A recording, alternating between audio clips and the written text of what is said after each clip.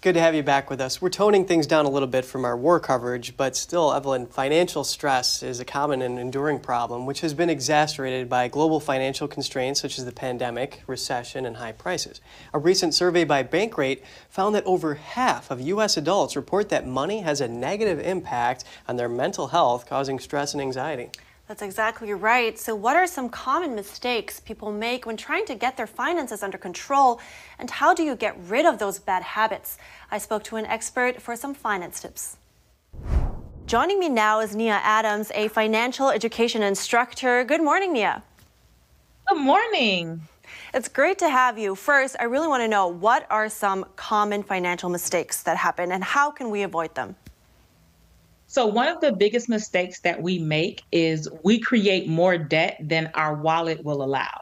So that looks like we buy a lot of things, and it's so easy to finance things now that we don't even think about the effect it might have on our income. So that's one of the biggest mistakes I feel that we make. And then we avoid it, which is the second mistake.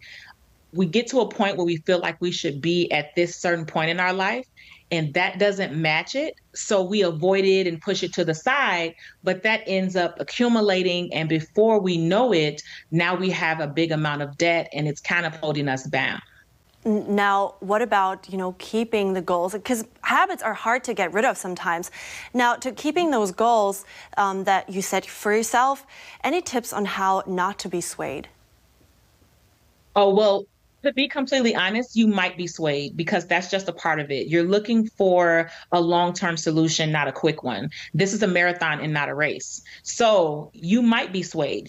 But you basically want to create more positive affirmation. So basically, you want to work to create a lifestyle. You're not going on a financial diet, and you don't want to think of it that way. So you want to replace your negative thoughts about money chores and make them more so money habits. So don't make a budget something that you don't want to do. Look at it just a window into your wallet.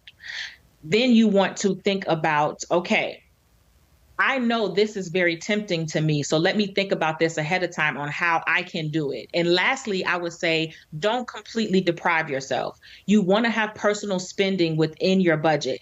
Deprivation only is going to encourage you to splurge and then derail your financial journey.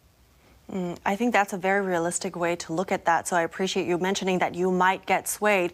Now, going to the financial plan, how should people go about making one? Where to start?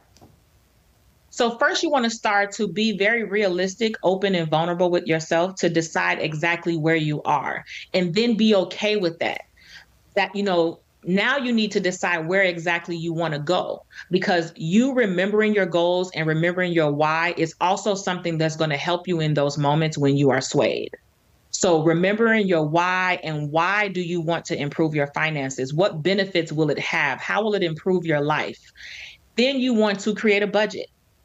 The budget's going to tell you what you have now, where your money is going, and it's going to give you a way to look and see what changes can I make to push me closer to my financial goals. And then you want to create a plan. So if I pay off this amount of debt and I improve my credit score by this amount, this will get me here. This is how you want to look at it. And then I normally recommend make it something that you can see regularly. Maybe make a vision board. Put it on your screensaver on your phone, something that's going to keep it front of mind so that it keeps you focused. Great points. Thank you so much, Nia Adams. I appreciate your tips today. Thank you. I really liked how she said that it's just realistic to make mistakes, and it's okay. She also said that, this is the first thing she tells her clients when they want to recover from a mistake, because many just beat themselves up over it. One thing that really resonated with me was how she was talking about the lifestyle. I cook some food at home to save a little bit of money, and going out gets a little expensive, and even buying retail is expensive too. Like if you buy wholesale, almonds could be $4 a pound as opposed to like $10 or more. Yeah, these are actually some really good habits to form, I think. Good point.